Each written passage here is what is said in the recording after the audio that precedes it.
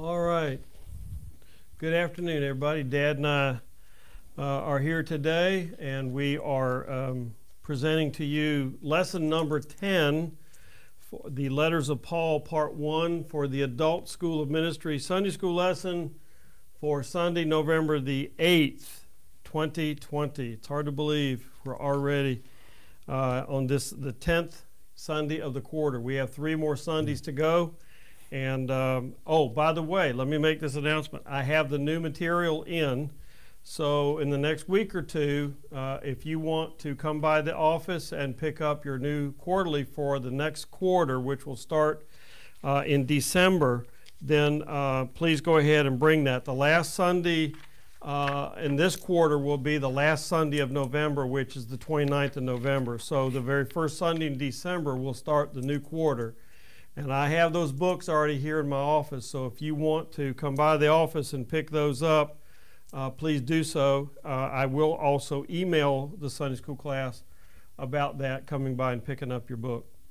We want to make some announcements before we go into the lesson and prayer this morning. Remember that we have membership class on Saturday the 21st of this month from 9 to 9. We have 2 open spots available for the membership class. If you're interested, please sign up in the lobby. Also, if you're a foster parent or would like to learn more about that and or a foster parent that needs support, we ask that you contact Amanda Rochelow at Making Life Disciples here at the church, and you can contact the office and we'll get you her contact information. Also remember that tomorrow, November the 7th, is our monthly clothing closet giveaway with Pastor Terry at 525 Industrial Park Drive at Campus 2. That will begin at 11 a.m. and run through 3 p.m. Also, parent-child dedication will be offered on Sunday, November the 15th, and that will be here in the church sanctuary. If you're interested, please register for that. And in the lobby, sign up so we can get that book material to you. Checking my mic, make sure I turn my mic on. Also, church chaplaincy, which was previously scheduled for this past Sunday, which was canceled because of Jack's father's passing, will be this Sunday, November the 8th at 6:30 in the fellowship hall. Mask and social distancing remains a mandate for the meeting, and there will be individually wrapped snacks and things that are provided. And also, you'll be continuing your Christmas carol preparation for the holiday season. We also need volunteers for the door hanging project. We're going to be passing out several thousand prayer door hangers in all of the communities around the church. We'll be doing that on Friday the 13th and Saturday the 14th of November.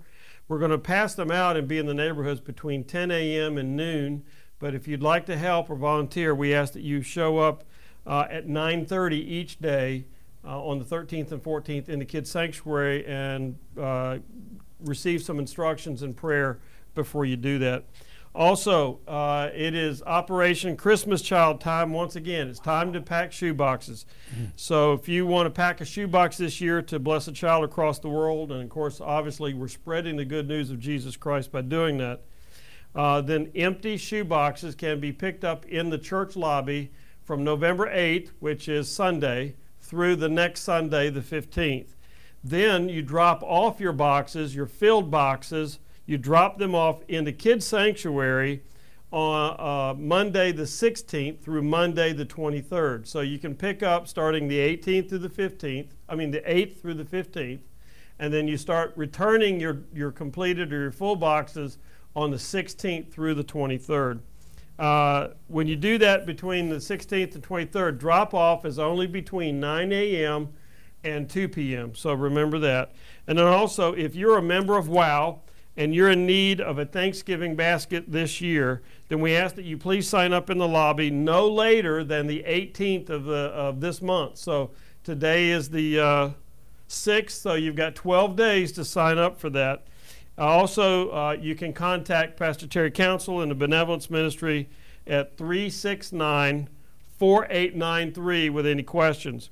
Also, again this year, because of COVID, our Hope Charitable Services And Hope Charitable Ministries in Portsmouth is in dire need. This is the ministry to the poor, the ministry to the homeless. And so this will be the 28th annual Hope Drive, and that's where we collect gently used or new coats, various things like that. So let me read it so I don't miss anything. Please consider donating lightly used and or clean coats, hats, gloves, blankets, unwrapped toys, new, and non-perishable food items. Please, we cannot accept clothing at this time.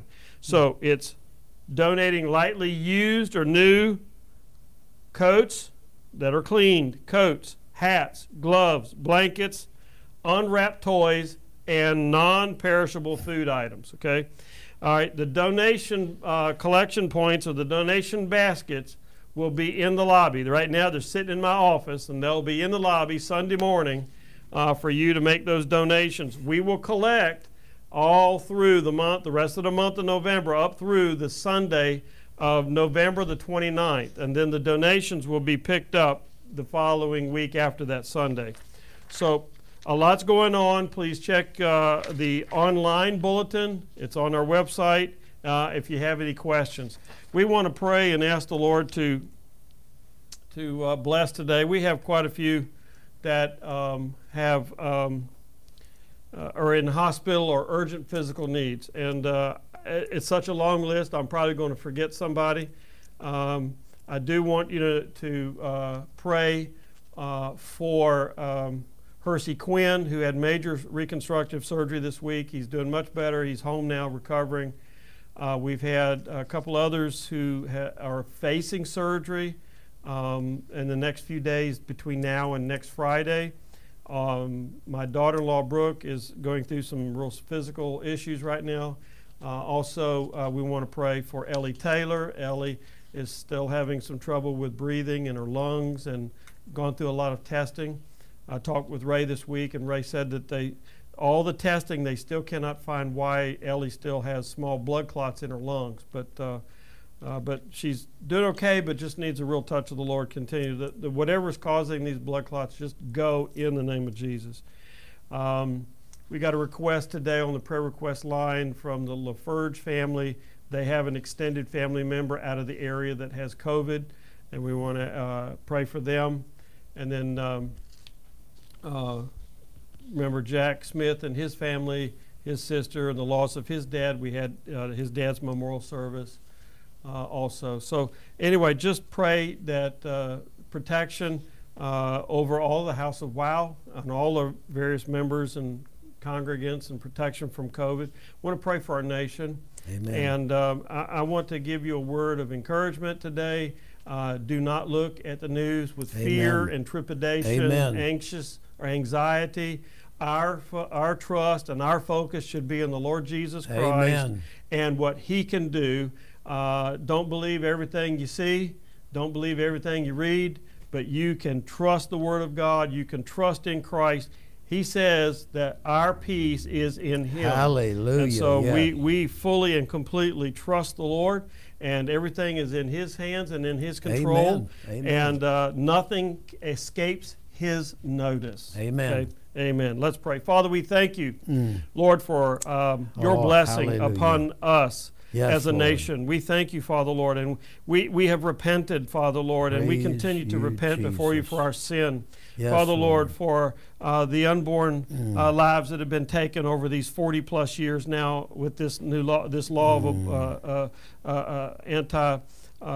anti-life. And we pray, Father, Lord, that the progress that's been made will continue to be made, Father, Lord. God, yes, we look to you, Father, Lord, for hope. We look to you for encouragement. We look to you. We know, Father, Lord, that you keep every promise you make. And we thank you, Father, Lord, that you have kept all your promises, and there are promises yet to be fulfilled. And we are excited because we know that they will be fulfilled. And Father, Lord, we put our focus in you. And Father, Lord, we serve you. And Father, Lord, we know that you put men and women in places of authority. And Father, Lord, your will be accomplished. And Father, we give you praise and we thank you in advance. We pray for Ellie Taylor. We pray for Hersey Quinn. We pray for Brooke Rush. We pray for Philomena Reed and the loss of her family member. We pray, Lord, that you would touch and bless Jack and Sue and Linda and their family and the loss of their dad. Yes, we pray, Lord, Father, that you would minister to others on the prayer list, Lord, the LaFerge family that has a member who has COVID. We just pray, Father, for every name on our prayer list, everyone, Father, Lord, every man, every woman, every boy, every girl. We pray, God, that you would bring healing and restoration. Yes. We pray, Holy Spirit, you calm any fear, anxiety, Father, Lord, about what's going on in our nation, COVID and or elections. It doesn't matter. Father, Lord, we know that you are in control, and we put our faith and our trust in you and you alone. Amen, we give you praise. We ask, God, you touch this lesson today as we look at the writings of Paul.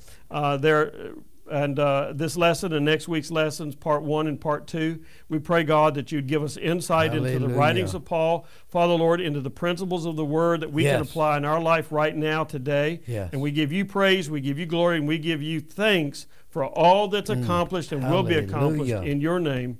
Amen. Amen. And amen. Hallelujah. As I said for the last several weeks, we've noticed that this is a series of lessons in this quarter on the stories of the Old and New Testaments. We had 7 lessons on the story of the Old Testament and now 6 lessons on the story of the New Testament. So obviously we're summing up major themes of the Scriptures, Old and New Testament, and so we have to approach it from a survey perspective. Good. And so we're looking at multiple passages of Scripture in each lesson. We're doing that today. We're going to look at several passages in Romans, 1 Corinthians, and Galatians. In the lesson today, as I mentioned, Paul wrote 13 books of the New Testament. There's 27 books of the New Testament. He wrote 13. Maybe 14 if you consider Hebrews. Mm-hmm. He wrote so many of the New Testament books and letters of the New Testament that we're looking at the letters of Paul, his writings, in 2 lessons. So part 1, part 2. The themes that we're going to address today are 3, and that he's talking about being made right with God, which is a theme of justification, salvation, reconciliation in the book of Romans. We're also going to look at how he gives correction and counsel to the church, where we're looking at apostolic correction, apostolic counsel, and we're seeing this in both the book of Corinthians and Galatians. And then thirdly, the other thing that we want to talk about is the significance of the resurrection of Jesus Christ. And this we see discussed in several places, but the most prominent location in the New Testament is 1 Corinthians chapter 15. It's also in Thessalonians as well, and we'll look at that next week. But as we said, the Apostle Paul is the author of 13 of the 27 books or letters of the New Testament.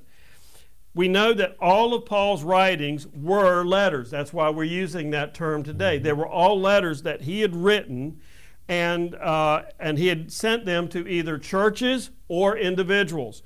Yes. Now, in this survey lesson, we're going to look at 3 of Paul's letters, one to the Christians in Rome, or the book of Romans, one to the Christians in Corinth, 1 Corinthians, and then also Paul's letter to the Christians in the area of Galatia. Now, Rome is a city. It's the imperial capital city. Corinth is a city in southern Greece. Galatia is a province. It's not a city. It's a provincial area, which would be in the south-central area of Asia Minor, or in the modern-day country of Turkey today, or really south and, well, actually even middle, just say middle Turkey, middle Asia Minor, and multiple churches in that area. So these letters, we know, were written to these churches, congregations, and or churches. The Galatians was written to a provincial area, so that meant that it was a circular letter. It had to be passed from church to church, okay? And so we know that all of these are letters that Paul has written. And what is unique about the letter to the Romans is that it is a profound explanation on the doctrine of salvation by grace through faith in the Lord Jesus Christ. So Romans, as we're studying on Wednesday night, Romans is a powerful epistle, and it is a very doctrinal epistle where Paul really explains justification through grace by faith in the Lord Jesus Christ. Now, Paul's letter to the Corinthians, which is what we call 1 Corinthians, is filled with doctrinal and practical information, and also, in essence, some people, Bible scholars, call the letter to the Christians at Galatia, it's often referred to as the mini or the little Romans letter. So in writing to the church at Galatians, to the Galatian Christians and the churches there in that area, he repeats some of the same thematic material out of Romans, and so they often frequently call it the letter to the Romans in miniature.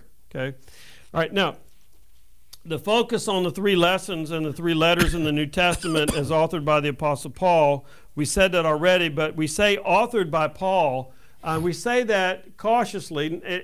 It came from him, his mind, and under the anointing of the Holy Spirit upon him. However, we know for a fact that he did not write many of the letters himself. So in other words, he dictated, under the inspiration of the Holy Spirit, he dictated the letters to a scribe, someone that would write for him, or to an assistant who would actually write them for him. In point of time, Paul's letter to the Galatians in AD 52, along with his two letters to the Thessalonians in AD 50-51, they were the first writings. So, and if you remember in our Pauline epistles class on Wednesday night, we're teaching about the Pauline epistles, but we're looking at them in the letter of writing. We're looking at them in chronological order. They're not in chronological order in the Scriptures. Right. In the New Testament. Right. So we're studying them in chronological order from the time in which he first wrote. So we studied 1st and 2nd Thessalonians first, then Galatians. Now notice that there are 5 years passed before Paul's next set of letters. So you've got 1st and 2nd Thessalonians and Galatians between 50 and 52 AD. And then he waits 5 years, and then we see the next set of letters that are written, and those are the letters to the Corinthians, also to those in Ephesus, and we also know that he writes Romans and several other letters. But he writes 3, skips about 5 years, and then writes a group of other letters. Is there any any understanding, Mr. Rush, about why that he waited 5 years before writing some of it had letter? to do with the timing of his missionary journeys. Correct. So before he could write to some of the churches, he had to visit them the first time. Okay. So some of it was in regard to his trips, traveling, missionary journeys, and so he couldn't write a letter to a church he hadn't visited yet. So it was basically waiting on the timing of his missionary journeys. Okay. We also know that he wrote letters from one city to another church in other cities. And so 1 Corinthians was written and sent to the Corinthians while he was visiting the city of Ephesus. We also know, and that was in AD 57. We also know that later Paul traveled to Corinth, where he wrote to the letter to the Romans. So he was in Corinth. He's at Ephesus when he writes Corinthians. He's in Corinth when he writes Romans. Okay, all right. So that tells you something. Paul was a multitasker. Okay, Paul was a multitasker. He could do many things at one time. So he's governing the church. He's praying for all the churches and believers everywhere, as some of his language says. He's ministering on missionary journeys. He's writing letters to places he's already been to see how they're doing and checking up on them. He's looking forward to establishing churches in new areas he's not been. So obviously he's mapping out and waiting upon the Holy Spirit to tell him where to go next and what to do. And so he's got all of that. Plus he's got a team that he's working with, assistants that's working with him. On top of that, he's working and doing his own living. and making his own expenses Right. and his own wherewithal. So, Right. so Paul's a multitasker. Okay, so some of us, we could probably relate to Paul. All right, now, in the lesson today, we want to look at Romans chapter 1, verse 17 down through 23, and then we're going to go over to chapter 3, verses 20 through 24. And when we do that, we're going to read some passages that are very familiar to us, and no doubt you know these passages because many of you have learned the Romans road to salvation. So you're going to hear some things that are familiar. When we look at Romans chapter 1, verse 17, it says, "This good news tells us how God makes us right in his sight." Okay? So the good news is the gospel. Go back to verse 16. He says, "For I am not ashamed of this good news about Christ. It is the power of God at work, saving everyone who believes, the Jew first and also the Gentile." This good news, meaning the gospel about Christ, tells us how God makes us right in his sight. This is accomplished from start to finish by faith. So Paul is immediately addressing thoughts about salvation specifically to the Jew because their thoughts were based on the law, Right. and observance to the law and obedience to the law would make them right, and he's going to negate that. But he also then says that also to the Gentile that it's not through any idol worship that you'll find it either. It's only going to be by faith in Christ. And he says in the latter part of verse 17, "As the scriptures say, it is through faith that a righteous person, has life." So when you look at the latter portion of verse 17, Paul is quoting the scriptures. Now, again, I asked this last week on a quote from Paul, but what scripture does Paul have before him to quote? Old Testament. The Old Testament. It's not the New Testament he's quoting. Right. The New Testament's still being experienced. Right. Okay. So it is the Old Testament. And so we know here that he is actually quoting Habakkuk chapter 2, verse 4.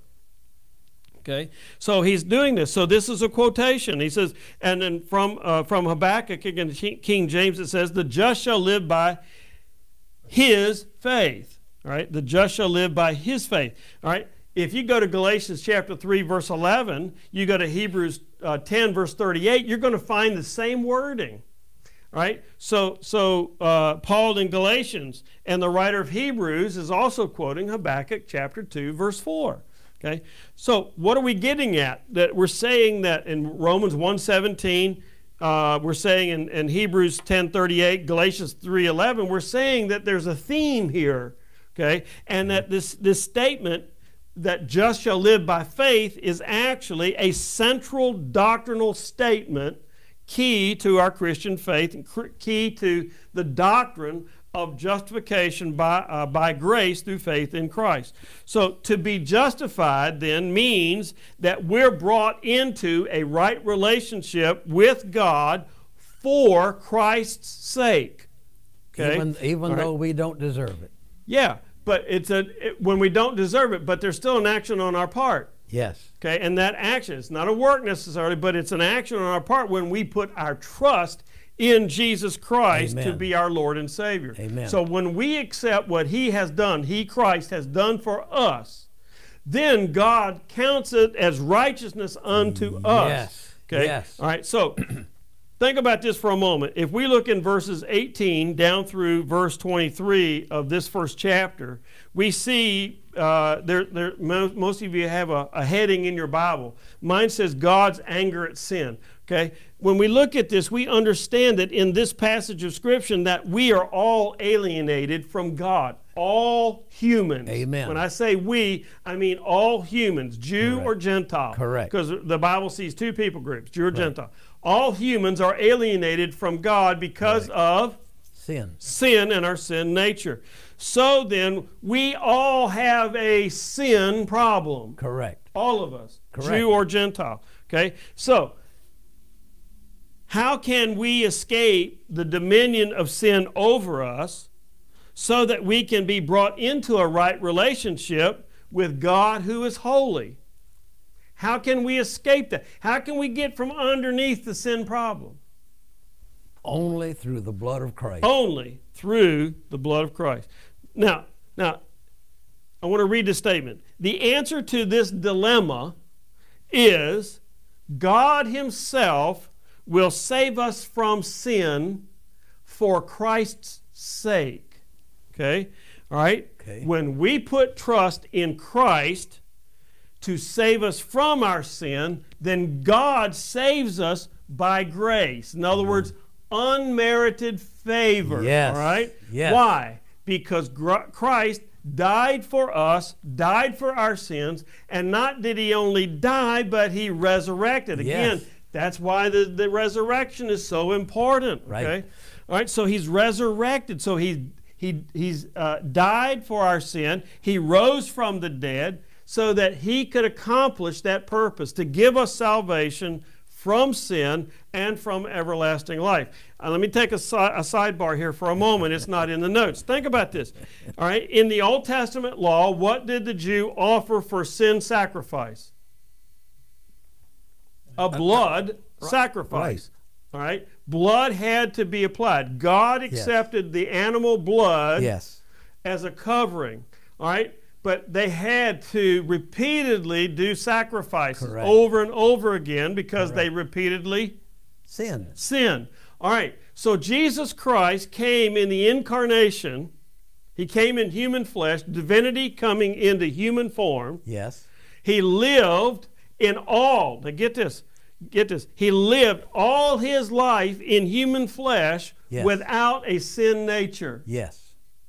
Yes. He had a divine nature without sin, which allows him to be tempted in all ways like us. Amen. Now, that doesn't necessarily mean that he was tempted into every sin, but he was tempted into the categories of sin. Okay. Oh, wait a minute. So, well, you're going into heresy. No, I'm not either. Think about this. What are the categories of sin? There's three. The lust of the eye, the lust of the flesh, and what? The pride of life. Right. So Christ was tempted in all those three major areas of sin. Yes. And all of them exampled in the wilderness. Mm-hmm. Every one of them. Mm-hmm. Think about it. The flesh. Yep. Hunger, thirst. Yep. Okay. Showed him all the kingdoms of the heaven. Okay. Mm-hmm. All right. What was the other one? Pride of life. All right. So all those temptations were given. Mm-hmm. Okay. What did he do? How did Jesus respond to that massive attack of the enemy upon his spirit and mind? Scripture. All right? But notice, isn't he the Word? He is the Word. He is the Word. He not only quoted a word, he quoted himself, because he is the Word. Okay?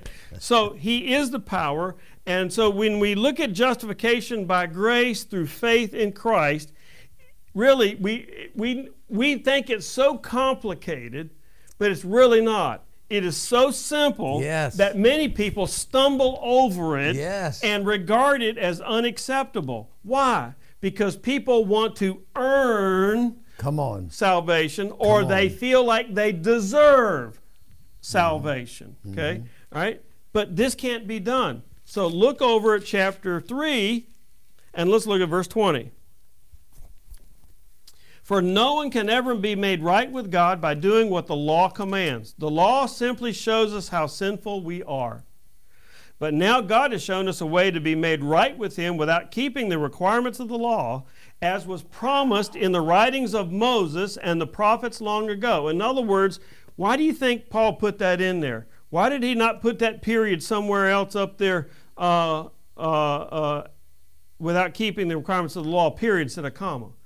Why did he put that? As promised in the writings of Moses and the prophets. Because he wanted them to remind them that God had said all the way through, from the prophets, all the way from the beginning, he'd always made this promise it was coming, a Messiah is coming. Mm-hmm. Amen. Right? So notice it says, we are made right with God by placing our faith in Jesus Christ, and this is true for everyone who believes, no matter who we are. Yes. In that day, that meant whether you're a Gentile or whether you're a Jew. That's correct. For everyone has sinned.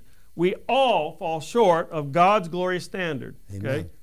3:23, one of the first verses in the Roman Road. Verse 24. Yet God, with undeserved kindness, declares that we are righteous. He did this through Christ Jesus when He freed us from the penalty of our sins. So when we look at this, people Justification is really, really simple. Yes. Okay? But they think it's not because they feel as if they've been, whether they feel it, whether they've been taught it, whether they've lived it, whether they assume it, they feel like they have to earn their salvation, or the opposite of that is that it must be given to them because they deserve it. Right. Again, that's all based on works. Yes. It's all based on works. So when we look at this, we understand that the provision that God has made for our salvation from sin is the righteousness that results from our trusting in Christ for our salvation. Amen. In other words, it's not self-righteousness. Come on. We're not trusting in ourselves, we're trusting in Christ. So that is the result. So this self-righteousness is not based on our good deeds. It's based on, now get this, it's based on the righteousness of Christ being credited to us. In other words, the word there means imputed to us. Okay? Yes. But it's also given to us. So it's credited to us, imputed. It's also given or imparted. Yes. So it's both imputed and imparted to us. All right, that sounds all fine and good, but what does that mean? It means that this righteousness is not of us. Correct. It's of Christ. Exactly. God is not obligated, or in other words, He is not indebted to give us righteousness. Okay, that's Romans 4, chapter 4, verses 3 through 5. Here's the thing. We are indebted. In other words, we are obligated to God for the gift of His grace, which is the righteousness of Christ in us. Even though God created us, He created us with a choice. With a choice. And this is what we have to stand and on. man is that choice. chose in the garden, and he chose wrong. Right. Okay? And we bear the consequences for that. That is correct. Thus, we need a Savior. Amen. So, that is that we understand the first part, being made right with God, is that the just shall live by faith. Part 2 is that we understand that we have been justified by that faith. Amen. So when we look at Romans chapter 5, verse 1, it says, "Therefore, since we have been made right in God's sight by faith, we have peace with God because of what Christ Jesus our Lord has done for us." Okay? I can't help it. Sidebar. Go ahead. If we, in the midst of what we're going through this week in our nation, the elections and COVID and resurgence and restrictions and fighting over this and fighting over that and violence here and all that, if you are a believer in the Lord Jesus Christ, if you truly understood verse 1 right here, you wouldn't have anxiety, you wouldn't have fear. Notice, therefore, since we have been made right in God's sight by faith, we have peace with God. Come on, Mr. Rice. If you know who He is, then you're not going to be worried about all this ancillary things, because we are a citizen of a different kingdom. Glory. Now, yes, we are to occupy, but that doesn't mean that we have to be fearful. We don't have to be anxious. We don't have to make ourselves sick worrying about these things, okay? Because He says, for what Christ Jesus our Lord has done for us. Now, notice, He's done it for us. Amen. Well, you said, well, wait a minute, that's things in the past. He's done it and accomplished it, not only for us then, but for us now and for us in the future. Amen. It's all done. Yes. It's all done. Even 10 years from now, what I may experience is already covered. Hallelujah. It's already paid for, already done. Preach, Mr. So, Rush. Preach. notice now that God is not indebted to us, but that we are indebted to Him. Amen. Okay? Amen. Now, notice that in verses 6 through 8, when we were utterly helpless, Christ came at just the right time and died for us sinners. Amen. Now, Amen. most people would not be willing to die for an upright person, though someone might perhaps be willing to die for a person who is especially good. But God showed His great love for us by sending Christ to die for us while we were still sinners. Amen. You know, the thought is in the human realm, well, maybe you die for somebody who was upright or righteous or somebody that's well loved and understood. But Jesus didn't do that. No. He came and died for all of us. Right. Okay, while we're still sinners. So practically, what results from being justified or being made right with God by grace through faith in Christ is that we have peace with God through our Lord Jesus Christ. So being at peace with God means that we're also at peace with ourselves and with each other. Amen. Okay? Amen. So if we truly, that's what I was getting at a moment ago, we truly understand who Jesus is and our relationship with Him, come on, then if we have peace with Him, then we can have peace with ourselves. Yes, we can. And we can have peace with each other. Amen. And we can be an example to unbelievers Yes. who don't know where to turn in the midst of all this chaos. Right. We can stand as light and as salt in this time and be a draw to others.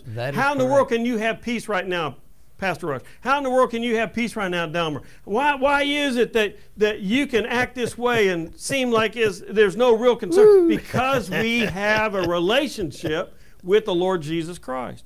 Because my peace does not come from this world. It's right. Here's another way of saying it.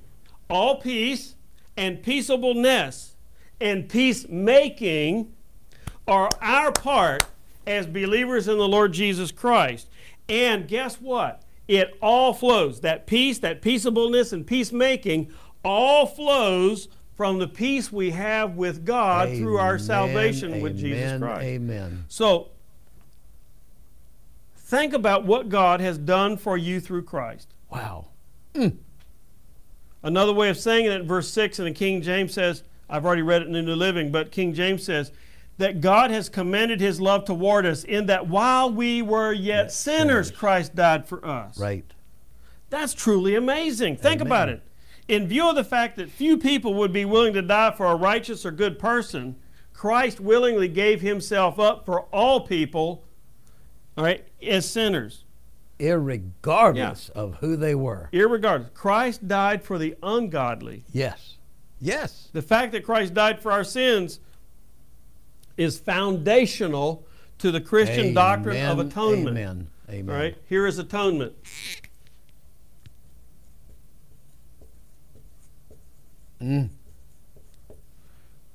At one meant. Okay. Amen. Atonement. So Christ died for us. That is the foundation of the atonement. In other words, the atonement is where God reconciles us to Himself through Christ. Amen. Okay. Now, because we are reconciled to God in peace by Christ, that's chapter 5, verse 1 I read to you, then that means we're freed from the condemnation of sins. That then means that if we're free from the condemnation of sin, then that we live by a new power and a new motivation. Okay? That is, we are not going to live or conduct our lives the way we always have. Right. Okay? We're not going to conduct it in the ways and the desires of the flesh, those three categories I mentioned, the lust of the eye, the lust of the flesh, and the pride of life. We're not going to walk in that way. Okay?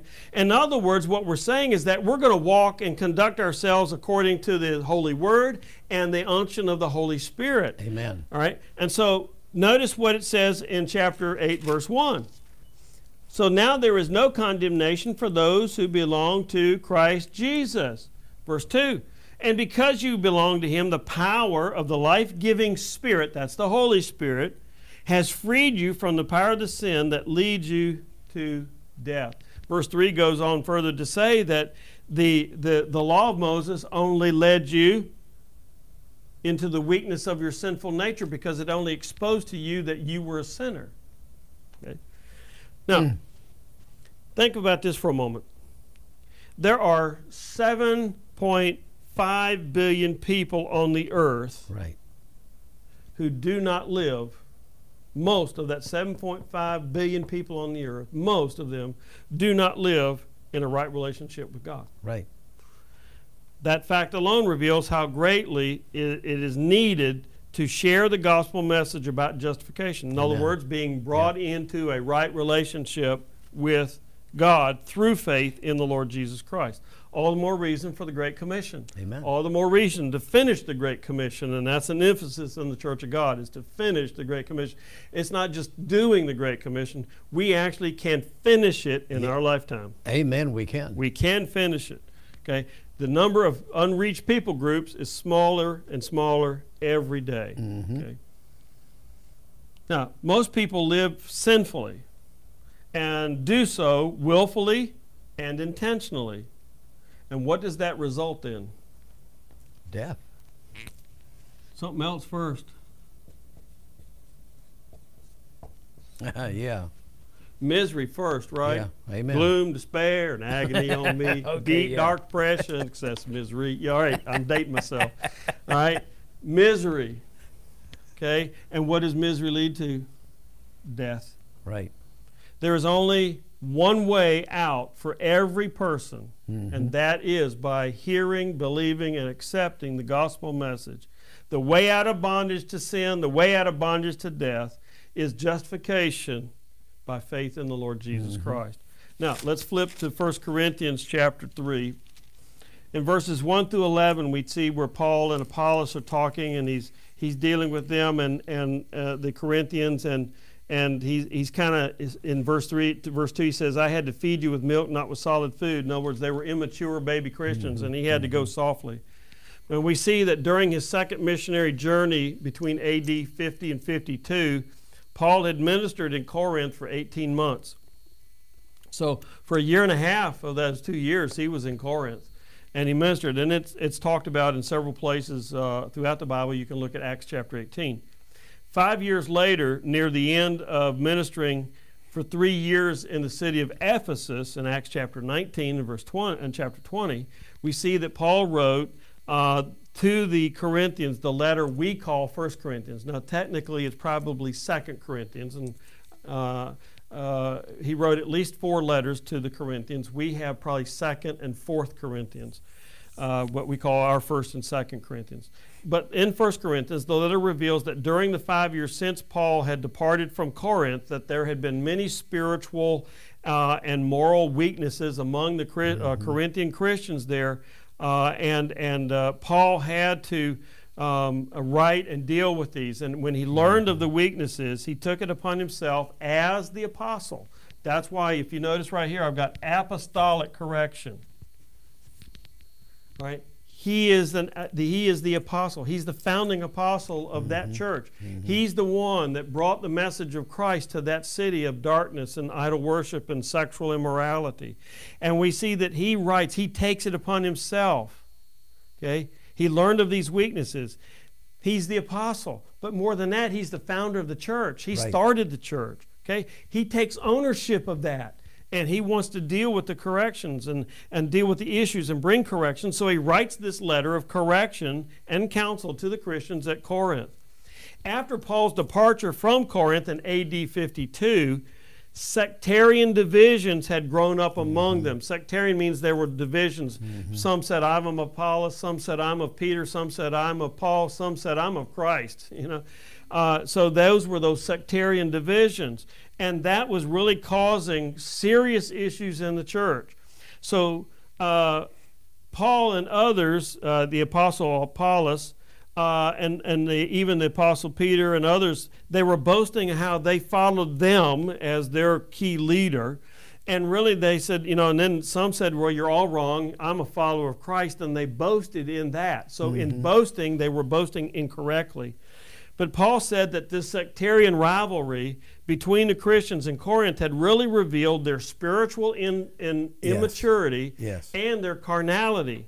And so Paul rebuked the evil, calling on the Corinthians to recognize that all believers in Christ are laborers together with God. Amen. Okay? That was the founding passage of Scripture for World Outreach Worship Center. Pastor Collins, when we formed in January of 1974, that was a foundational scripture, is that we are co-laborers together with God. And that was even put in glass in our first building. Now, when we look at this, if you flip over to Galatians chapter 1, and look at verse 1 through 14, we talk about where Paul is greeting them. But in verse 6, he said there is only one good news. There's only one message. In other words, that's Romans in miniature. He's giving the doctrinal message that you only have faith through the Lord Jesus Christ, reconciliation, restoration with God through faith in Christ. But in Galatians, we see that the Apostle Paul was accompanied by Barnabas, and the two of them ministered in the area of Galatia in Asia Minor, which we would now say is Western Turkey. And he did that on his first missionary journey between AD 48 and 49. Also, he ministered during while he was on his second missionary journey between 50 and 52 AD. While at Corinth, he wrote the letter to the Galatians in AD 52. So during the 2 years since Paul had ministered in Galatia, from 49 AD when he left to 52 when he wrote the letter, in that 2-year period, we see that false teachers had visited the cities and the areas, the churches of Galatia, and these false teachers had come in and and they were really trying to persuade the Galatian Christians that in addition to faith in Jesus, they also had to embrace the rituals and the ceremonies of the Old Testament Judaism. So in other words, they were trying to say, in addition to your faith in Christ, you've got to be obedient to the law, and not just the moral law, but the ritual and ceremonial law. In other words, they were pushing Judaism on them, whether they were Jew or Gentile. Okay? And so this is a direct contradiction to the decision of the early church in AD 50, where Gentile believers in the Lord Jesus Christ would not be required to convert to Judaism to be accepted in the church. Okay? This is Acts chapter 15, the Jerusalem Council. So in writing to the Galatians, Paul set forth briefly the doctrine of justification, just like he did in Romans. He sets forth this doctrine by faith or by grace through faith in Christ. And he later writes this. So Galatians is written before Romans. Remember that, we said that earlier. He wrote 1st and 2nd Thessalonians, then Galatians. All right, several years later, he writes Romans. Okay, but he starts initially. He brings up the initial doctrine of justification in the letter to the Galatians 5 years before he wrote Romans. Okay, all right. So he brings this up. And he lets them know, and he writes about it more extensively in Romans, but he brings up this doctrine, and he's saying that justification, in other words, justification and salvation are used synonymously, and it means salvation is by grace through faith in the Lord Jesus Christ. It cannot be obtained by observing mere rituals, ceremonies, holy days, or doing good deeds. And that's what he's saying in these 14 verses, but I will read chapter 3, verse 11. So it is clear that no one can be made right with God by trying to keep the law. For the scriptures say, now this is Galatians, the first book, one of the first books he wrote, and the scriptures that he had at the time are the Old Testament. Okay, for the scriptures say it is through faith that a person has life. All right, where is he quoting that from? In verse 11. Habakkuk chapter 2, verse 4. Okay, all right. So he's quoting the Old Testament. He's quoting the prophet Habakkuk. Okay, so when we look at this, we're understanding that he is telling the church that you must, in order to gain salvation, you must have faith by grace. You're saved by grace through faith. In the Lord Jesus Christ. Correct. I always want to flip that for some reason in my mind. Right?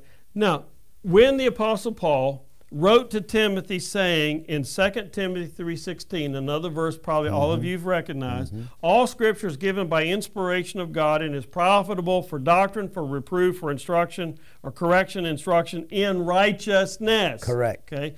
All right? So, when he says that all Scripture, when Paul wrote to Timothy, and he wrote to Timothy several years later from the time he wrote these books, what scriptures again is he referring to? He's referring to the Old Testament. Correct. Okay? All right? So, what he wrote then now applies to the letters of the New Testament. Correct. Okay? All right? That he wrote and others wrote in the New Testament. So, all of the Apostle Paul's writings are full of explanation of Christian doctrine and are full of instructions for Christian living. If you've sat in any time under any of my teaching, whether it's in School of Ministry or Wednesday night, you've learned this point from me, that when Paul writes, he doesn't just give you the doctrinal, but he also gives you the practical. He will tell you what the doctrinal, the theology, but then he's going to tell you the practical, how you walk out that theology in your everyday living. Right. That's what I just said when I said that we've got the doctrinal. He always gives the doctrinal and he gives instructions for Christian living. In other words, you not only get the head and the heart knowledge, but he tells you how to walk it out in your daily living. Right. Okay.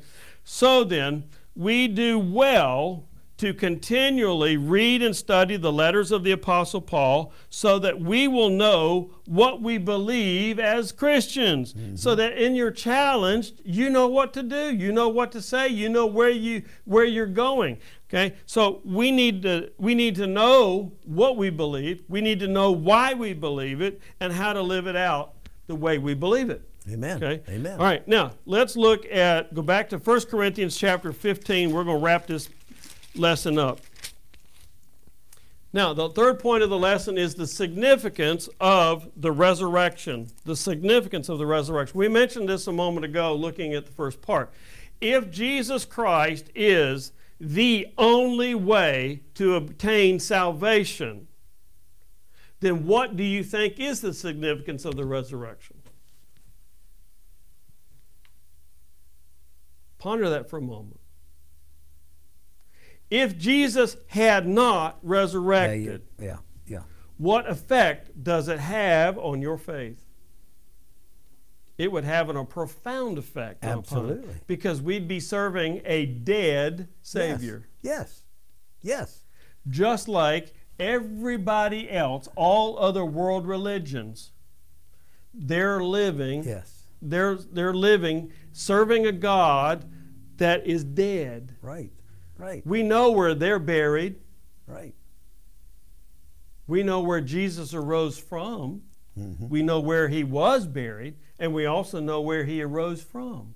And we also know where he lives now. Amen. In your heart. Amen. If you trust in him. Yes. So, in 1 Corinthians chapter 15, it is the longest written document passage about the doctrine of the resurrection in the entire Bible. Okay? So as believers in the Lord Jesus Christ, our confidence that we will be resurrected from the dead to everlasting life with Christ is based on the fact that Jesus was raised from the dead by God. That's verses 12 through 16 of this chapter. Now, without the fact of Jesus' resurrection, our faith is vain, and we're still in our sins, and that then means we have no hope of resurrection. If Jesus didn't rise from the dead, we have no hope to rise from the dead. Right. Okay? Right. All right? So, those believers in Christ who have died, who are expecting to be raised from the dead, then have truly perished. Yeah. That means they have no hope in the resurrection. Right. Okay? All right, if that were true. Verse 19 does not mean that living for Christ is miserable. Let's look at verse 19. 15:19. And if our hope in Christ is only for this life, we are more to be pitied than anyone in the world. Okay? If Christ did not die and we're living this lifestyle, he says we're just pitiful.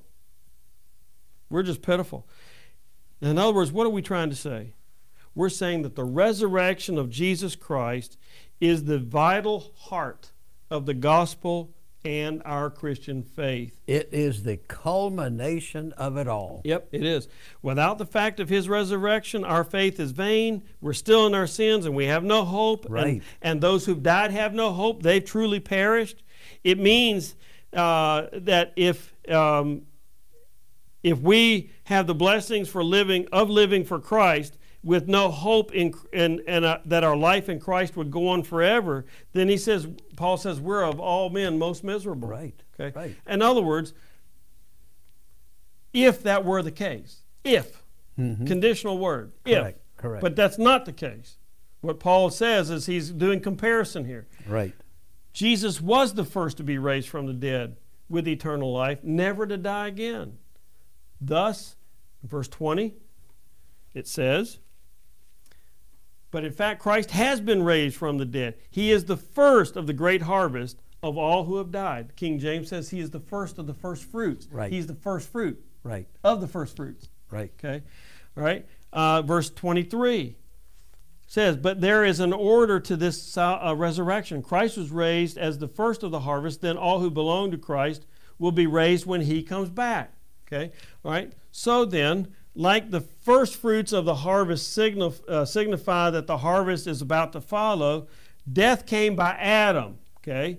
All right, in the garden. But all who have faith in Christ will live with him forever. So Christ brings resurrection life. So believers in Christ who are still living when he comes back, in the latter portion of this chapter, verse 51 and 52, he says, will be changed in a moment, and they will join the resurrected believers with Christ. Yes. Okay? So, looking at 52 through 58 of this chapter, we understand the nature of our resurrection. Because of the Greek cultural background, the Corinthians had been influenced by Greek philosophy to believe in a disembodied existence after death. A disembodied, a spirit existence. Therefore, their pre-Christian or before Christian concept of resurrection was that of corpses walking in decaying bodies. Paul's explanation of the resurrection in verses 53-54 was completely opposite of the Greek version of the living dead. Okay, all right? Paul said that for believers in Christ, their resurrection or change at Christ's coming will be totally complete and permanent victory over death. Okay? Now think about this. The great appeal of the gospel has always been the promise to those who believe in Christ as their Savior and their Lord. That promise is freedom from the dominion of sin in this life, and the promise of everlasting life in the future, in eternity. Okay? So simply stated, this is the promise of the best life we can have in this imperfect world. Amen. Okay? And the promise of an endless and glorious life with Christ, where our life here then is no more. Okay? Our sinless life. Our sinless life. So as a believer in Christ, that is what we have to offer to all people when we proclaim the gospel. Amen. We're giving them hope. Right. So, when God calls us by his word, by his Holy Spirit, to come follow Christ, we've all had that call. Those of us that are in the room, those of us that are watching at a later time, if you know the Lord Jesus Christ, then you've had God call you. Amen. Either the Word convicted you, the Holy Spirit convicted you, a friend led you to Christ. Okay, but what is he doing? The Holy Spirit's calling us into a right relationship with himself. When we come into that relationship, that results in right kind of living in this current life. Yes. Okay, so we need to receive very thankfully, and we need to receive very joyfully every day God's call to our life to follow Jesus Christ every day. So, think about this. What is your destiny as believers in Christ? Amen. What is your destiny? Your destiny is to live as believers with him forever. Amen. All right? So because of that, then we need to continually encourage one another to hang in there, to be steadfast, to be immovable. Don't let the fear, the anxiety, the unknown, or the fear of the unknown move you to not have faith in Christ. We need to be immovable. We need to work abundantly to show the Lord Jesus Christ. In other words, what I said earlier, He is our peace. And if we know who He is, then we'll walk in the peace of the Lord Jesus Christ. And the Word says we can even encourage ourselves in the Lord with His Word. Yeah. And let's sum it up in the last verse of 1 Corinthians 15, verse 58. It says, "So, dear brothers and sisters, be strong and immovable. Always work enthusiastically for the Lord. For you know that nothing you do for the Lord is ever useless." Hallelujah. We have a purpose, and it will be rewarded. Amen. One day. Amen. Amen. Father, I thank you, Lord, for your word today. I thank you, Hallelujah, Father, Lord. for the writings of the Apostle Paul. Thank you, Lord. And this lesson's part 1. Next week we're going to look at parts 2 in Colossians, Ephesians, and Thessalonians, and even to Timothy. And Lord, how that you love us. You've established a relationship through your Son, Jesus Christ. Yes. It's so simple. Help us never to make it complicated. Help us to understand the simplicity, Lord. It's just by faith, by believing in what Jesus has done for me, that I have eternal life. Thank you so much for that. I pray, Lord, that you would enable us as believers, that we will not walk in fear, we'll not walk in anxiety. Father, Lord, that we will walk in trust, that we will walk in hope, we'll walk in faith, we'll walk in belief in you. You are our Savior. You've never broken a promise, and you never will. And Father, you will sustain us, you will keep us. And Father, Lord, help us to keep us focused in forward ministry, to tell others, to be a witness and a light, Father, to somebody else, so that they may know Jesus. Father, in this dark time, may we be light so others will be drawn to us. We give you praise, we give you glory, we give you honor. We thank you for it. In the name of Jesus, amen. Amen. Amen, amen. All right. The Lord bless you. We'll see you next week.